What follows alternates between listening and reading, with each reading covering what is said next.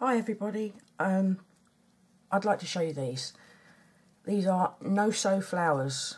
I'm not very good with a needle and thread, so I thought I'd have a go at making them without and show you how I've put them together. I mean, this one started life as this trim,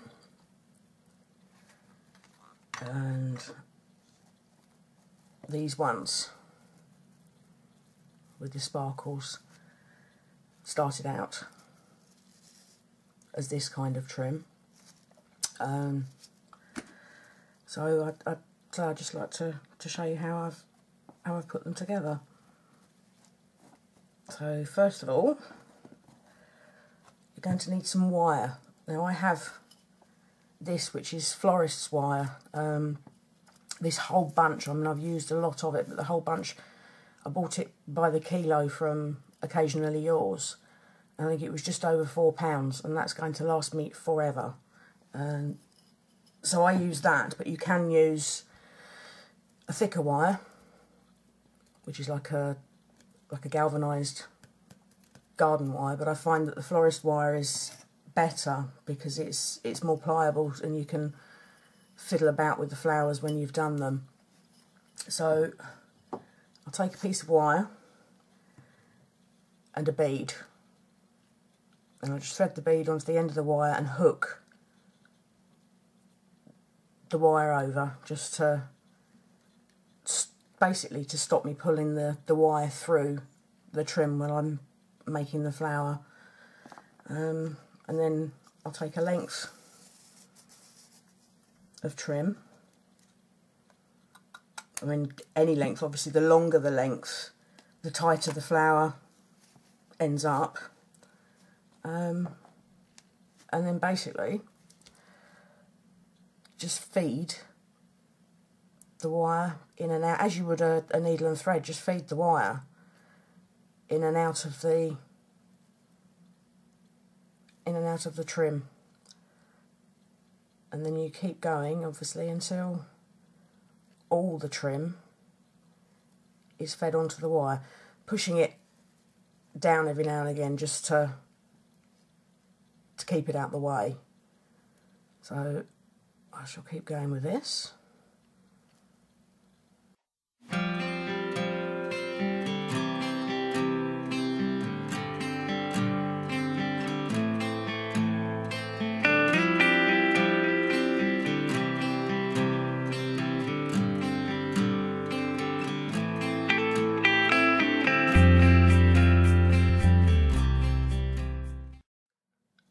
So when you get to the end of the piece of trim that you're using, if you just go back along the wire and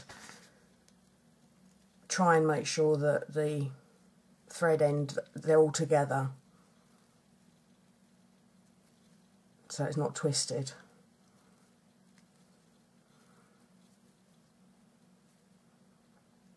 So I've pushed all those together. Now I take this end of the wire and take hold of the bead and thread this end back through the bead. And then, taking my pliers, I hold that, just pull the flower into shape. Now, if you want a looser flower, you can use something, either you can use your finger, you can push your finger up through the middle, or you can use something. If I can get hold of it, I've got a Sharpie, and I'll just push that through the middle and I'll pull against the Sharpie so that I've got a gap in the centre of the flower. If you want the flower even looser, you can use something larger, but I find that the Sharpie gives a reasonable centre, or you can just pull the flower in tight. And the good thing about the wire is that you can move it around and manipulate it until you get the shape of flower that you're after. And then, so I've pulled that in, I'll lift that over and take the bead off, take my pliers and just twist, and put quite a few twists on, because you obviously want it to stay together.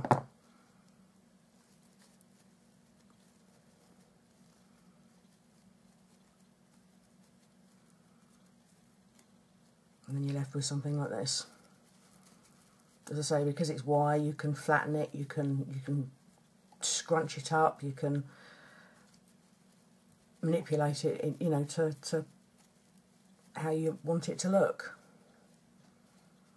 So then you're left with a stem. Now you can either leave this on, depending on what you're doing, and you can join others together. So you can have a bunch of flowers,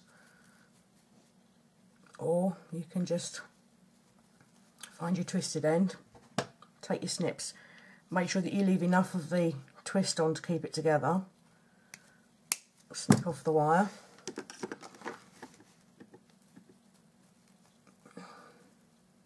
and then just fold it back in against the flower, and that should keep everything all nicely together, as I say, and then you can just play around with it until you've got the shape that you like. And then obviously you can take, you know, your flower centres or beads or anything you like to finish it off. So I've done some little odd ones while I've been playing. That's 2 put together with a loop on. This one is actually 3, but I wanted a more uniform finish on this, so I spent a lot longer and actually did even spacing with the wire, so pushing it through and bringing it back through in exactly the same place on each section of the trim. So that's 3 put together to make quite a bulky flower. This one, again, a bit more uniform, but this looks like a ruff, like a Elizabethan ruff. But that again, it's very, very uniform. This one was a bit more shabby, so I didn't bother too much, just pushed the wire through and brought it back. So it gave it a bit more of a shabby look. And that's it really. As I say, I've been doing quite a few and just playing with them and using different trims and trying to do different things with them. But I just find with the wire, as I say, you can mess about with them a bit more, as I say, and stick them together. And so that's it. That's my no-sew flower. This wasn't very successful. This was like a gimp trim. I think it would be nice if it was done as a centre, if you wanted to use it as a centre, because it gives quite a scruffy little loop finish. And in much in the same way, I made a beaded ring that you could use to put in the centre of a flower and put another big bead in the middle, or so that's a no-sew flower. Thank you very much for watching. Goodbye.